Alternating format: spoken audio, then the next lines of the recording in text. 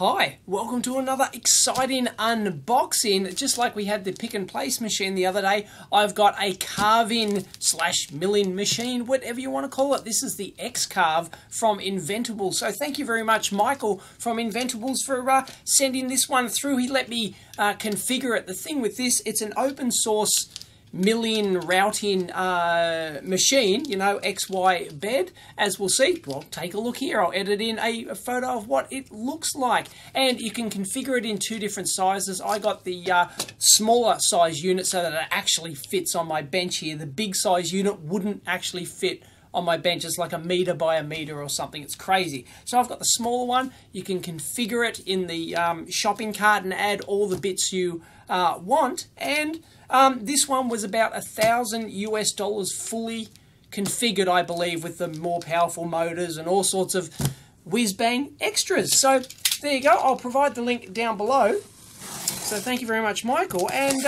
of course, you can use this to carve or mill anything, pretty much, including PCBs. And that's probably one of the big things we're interested here on the EEVblog.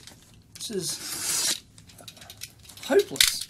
Should have got the Dundee knife out.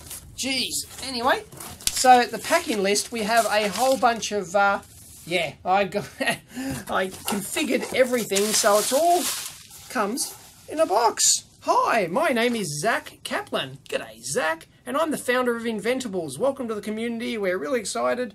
Yeah, I'm really excited too. Looks like a Bobby Dazzler. Let's go. Oh, tons of stuff in here. Let me show you.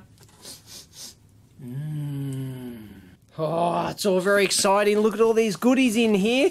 And weighs about 39 pounds. What's that in kilos? Divide by 2.2. There's our chain for our cables, or, you know, cable snake, whatever you want to call it. Goes under many different names. Oh, I didn't actually open this. We have a material bundle. By the way, look at this, packed at, oh, there we go, packed at Inventables in Chicago.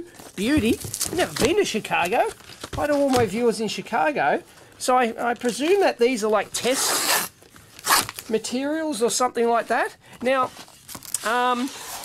Michael has sent me a photo of a test board that he did, like a test PCB. He milled out a copper-clad PCB, and he could get down to like 0402 parts and, you know, standard pitch QFP packages and things like that, reasonably easy. So that's not bad. That's like some sort of black foamy thing. I'm not sure what that is. And that looks like some acrylic. Yep. And some wood, so it can carve, you know, pretty much anything depending on the tip that you actually put into this thing. Now here's the motion controller. Let's, oh geez, yeah, okay, it is Arduino controlled. It is all open source, so you can go to inventables.com and check that out, and you can order like all this stuff separately. Here's the NEMA 23 stepper motors, and whoa, they look beefy. Whoa, check those out. Bobby Dazzler. Wow. Smart automation. There you go, for those playing along at home. There's the part number. And yes, we can do the old trick of wiring our stepper motors together, and woohoo! Yeah. And I must say, this is all in pre-release at the moment. This is one of the early units shipped if you pre-ordered. So there we go. We've got our hookup wire for our limit switches. What else we got? We got our threaded inserts. Look at that. Very nice. End mill starter kit. Nice. There we go. There's our milling bits. Very nice.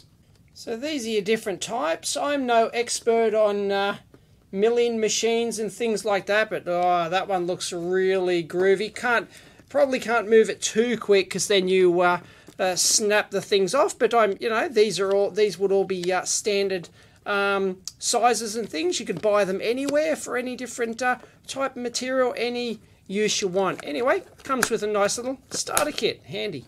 We've got ourselves a clamp set. I guess you have to clamp your board or your material down or whatever it is you're doing. Has it got some instructions in there? There you go. The Inventables wood clamp is a versatile clamping system that easily adjusts to the height of your workpiece. They're very stiff, yet typically will not break your bits if they hit while cutting. Yep, so if you accidentally program the damn thing wrong, or you didn't clamp it down enough and your material moved or whatever. And that's how to assemble the thing. So if you're cutting this, carving out a block of wood like that, then you would use that sort of clamping system. Nice. And I got some digital calipers as well. Let's take a look at them. Just your, standard electronic digital calipers. Yep, no worries, you get those for $10 a dozen these days, but that'll come in handy. Let's take a look at the spindle. And, woohoo, padded for our protection. And I don't know much about spindles. Of course, I know absolutely jack all about spindles. I'm not into this sort of thing. Dave, too, needs to be here. He's not here today. He's in tomorrow. But, he'd know all about this stuff. He builds his own milling machines and CNC routers and 3D printers and all that sort of jazz. But that looks pretty robust and funky. There you go. And that's the clamp for our milling bit. That looks really quite decent. I'm liking the feel of that. That's for sure. So yeah, that feels solid. I like it. I don't know if it's their own or whether or not it's no, some off the shelf thing. There you go for those playing along at home. Actuator brand, AEM 81416, anyway, 24 volts DCG 156D1, if that means anything to you. And this holder looks really jazzy, so that'd, sit in there and your spindle would be down in there and your bit comes out and Bob's your uncle. And we got the rest of the wiring that this thing needs. We've got some screw terminal blocks down in there. That's how you'd wire stuff up. And we'll have to see when it all goes together. I'll get Dave too, and also I'm going to have a work experience, high school work experience person here in a couple of weeks. They'll be here for a week, so I'll probably get them to work on this and all the pick and place machine. So we've got some spanners, and these are tools because, well, yeah, these things are like 3D printers. I think they need to be massaged. Hey, we've got some eye protection. Got a set of Allen keys and everything. I'm not sure if I paid extra for this or whether or not it's all included. Yeah, nice to have a little toolkit with it that you can just mount on the side of the thing. And of course, when you're milling stuff, it's probably, especially PCBs, it's going to be really messy. You don't want the fiberglass dust going everywhere. Really, you don't want eye protection. You want actually a complete perspex covering over the thing. So that's what I'll build into mine, of course. And I wouldn't have it here in the lab. It'd be way too noisy and everything else. So I'd have it down in the bunker. But hey, that's nice. Nice pouch. Hey, it's Acme. Meep, meep, meep. Z-axis lead screw here, and some sort of little nylon insert lock-in nut thingo. Of course, that's to hold your whole thing in and go in your Z-axis. There you go.